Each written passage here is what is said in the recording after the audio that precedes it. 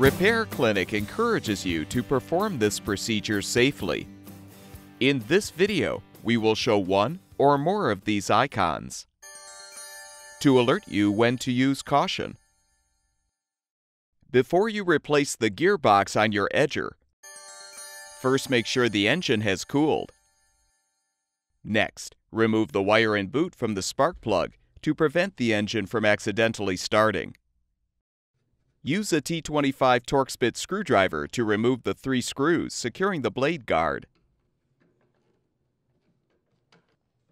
Pull the guard off. Next, unthread the screws securing the gearbox assembly.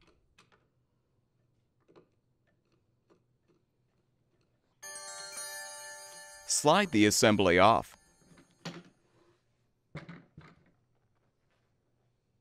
You're now ready to prepare the new gearbox for installation. Use a screwdriver to help prevent the blade from rotating on the old assembly. Then use an 11/16" socket to loosen the mounting nut by rotating it clockwise. Unthread the nut, then remove the washer and the blade.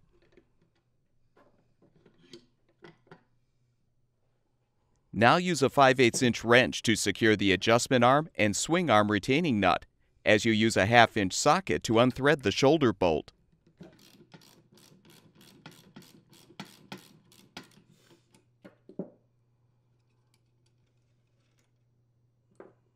Pull off the adjustment and swing arms, and remove the bolt and washers.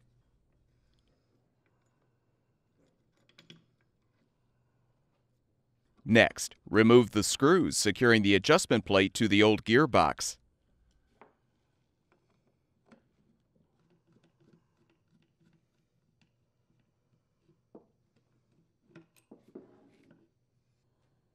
Align the adjustment plate on the new gearbox and replace the screws to secure.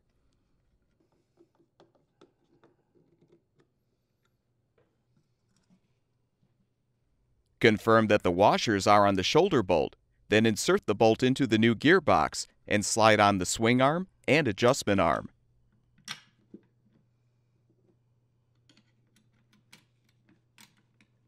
Thread on the retaining nut and tighten.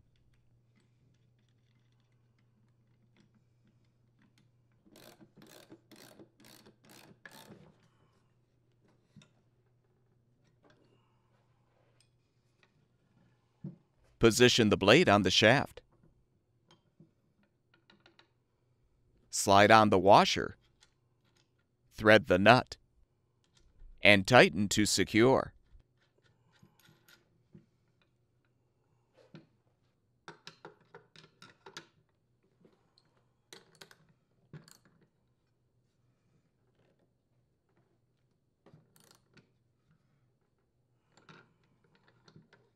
Confirm that the gas tank is in place on the mounting posts and that the bumper is in place on the tank.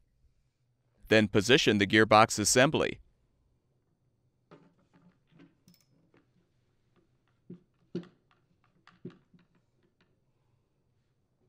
Rethread the screws to secure the assembly.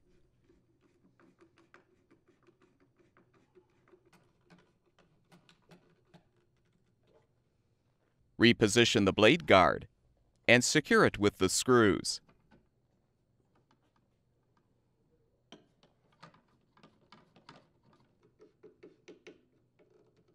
With the repair completed, reattach the spark plug wire and boot, and your edger should be ready for use.